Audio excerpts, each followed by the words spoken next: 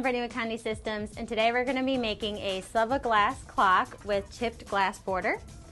This looks really neat, and we're going to get started by going over the items you'll need today.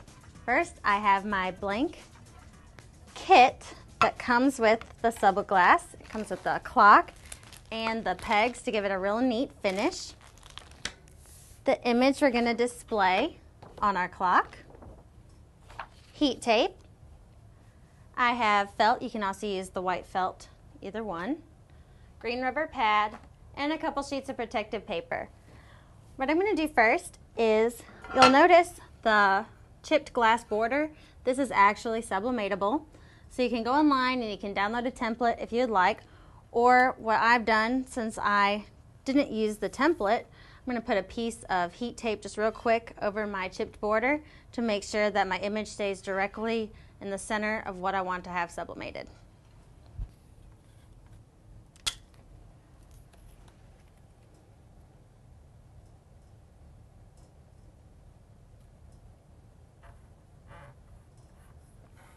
Once you have your heat tape on your edges, or you've cut out your template, we're ready to align our image. So I'll just place my glass directly on top. You'll want to align your image as best as you can with your clock.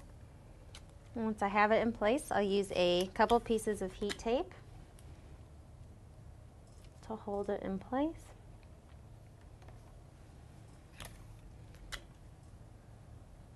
Once I have my image in place and secured with heat tape, I can move to my press, grab my piece of felt for the bottom,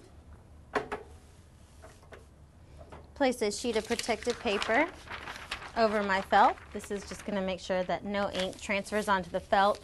If it does, then when I go to do another transfer later on, the ink may be absorbed into my other product. So it's a good idea to do that. Place it so my image is facing down and the imaging side of my substrate is facing up. I'll have one more piece of protective paper, and then I'll add my green rubber pad. We're going to press our plaque for 8 minutes, medium pressure at 400 degrees. And that sound means we're done, so I'll lift up and swing away on my press. Move my rubber pad and top sheet of protective paper. Now obviously this has been in the press for 8 minutes, so it's going to be extremely hot. You want to be sure to remove your transfer right away.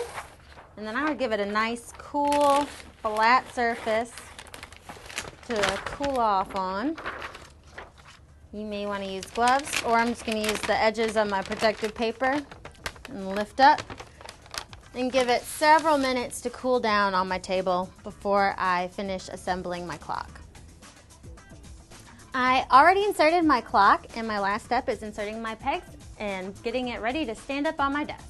For all of our products and services we offer at Conde, be sure to visit our website at conde.com, and also be sure to watch more of my videos at condetv.com. I'm Brittany with Conde Systems, and thank you for joining us.